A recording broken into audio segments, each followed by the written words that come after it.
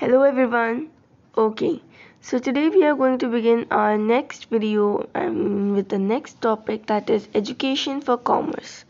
Okay, so in the last video we have completed about the English Education Act of 1835, which was in the Macaulay's Minute and all stuff. And this was the last topic where we left in the last video. But in today's topic, we are going to study a new thing, that is Wood's Dispatch. Okay, Wood's Dispatch. Now let's get to this. So first of all, what is Wood's Dispatch? First of all, what happened here? Okay. In 1854, the Court of Directors of the East India Company in London sent an educational dispatch to the Governor General in India. Okay, so it is telling about the 1854. In 1854, the Court of Directors of the East India Company. Okay, so East India Company has its Court of Directors in London, and they sent an educational dispatch to the Governor General in India.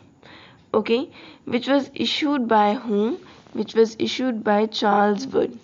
Okay, issued by Charles Wood. And who was Charles Wood? Charles Wood was the president of Board of Control of Company. Okay, it has come to be known as Wood's Dispatch. Later onwards, this issuance from Charles Wood was known as Wood's Dispatch, as it came from London to Delhi to India, outlining the educational policy. Now, what was in this dispatch? We are going to study about that, outlining the educational policy that was to be followed in India. It emphasized once again in the practical benefits of a system of European learning as opposed to the Oriental knowledge. So, when it was decided that which education policy is going to be followed in India, even after that, it emphasized once again that Wood's Dispatch emphasized means it complemented once again the practical benefits of system of European learning and opposed the Oriental knowledge. Now let's get to the next thing. In this paragraph we are going to study, in this paragraph it is telling us that one of the practical uses the dispatch pointed to was economic. Okay, so what was the practical use? The practical uses were economic. European learning, it said, would enable Indians to recognize the advantages they flow from the expansion of trade and commerce. So this is just telling us that European learning would make us to learn and recognize and tell the advantages of any machine that flow from expansion of trade and commerce and all stuff. Okay, now it is telling us that here, and make them see the importance of developing resources. Now, what was the idea of Britishers? Now, what they thought, that if Indians would be able to learn about European lifestyle, European way of living, they will be taking European lifestyle products, begin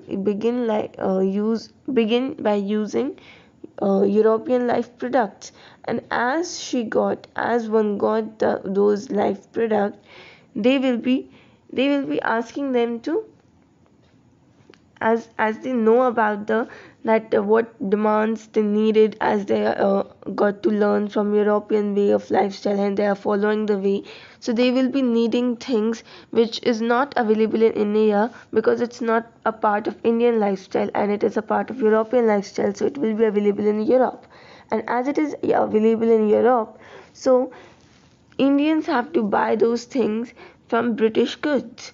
Okay, and those British goods are going to be at high prices, and as they are at high prices, people won't be able to take that.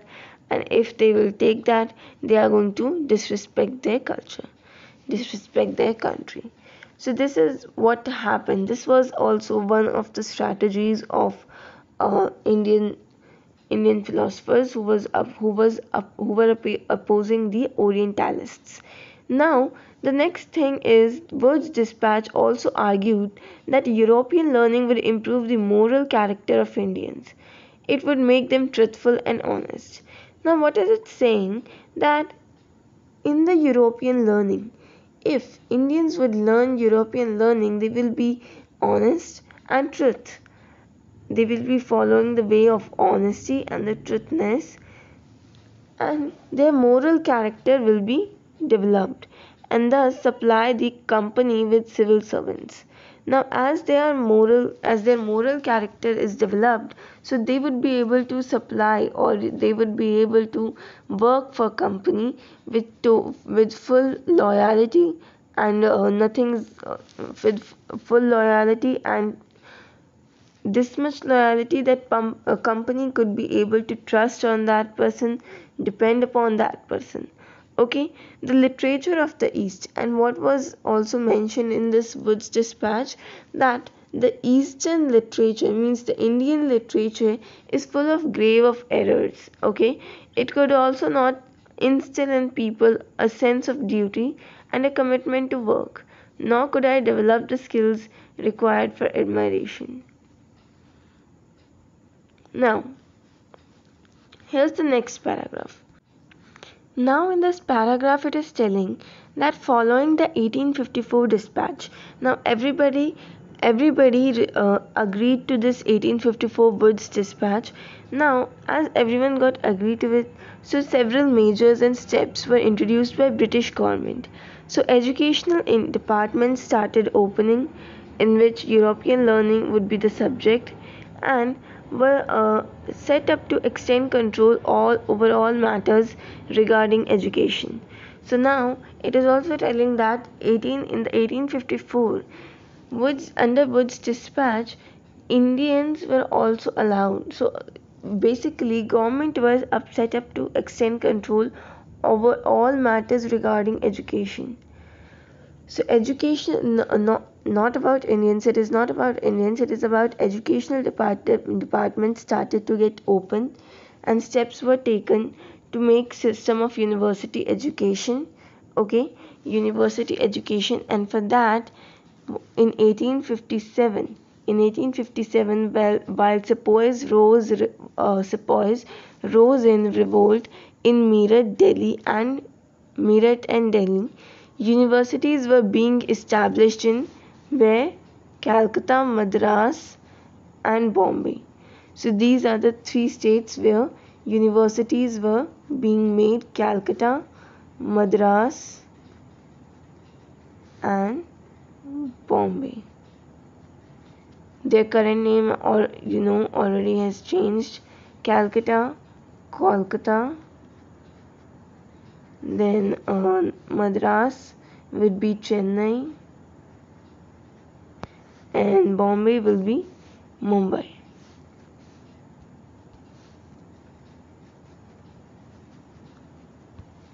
Okay, now in these three states, universities were being made, and there attempts were also made to bring about changes within the system of school education, but it did not happen. Okay, only university education was affected with this Woods dispatch.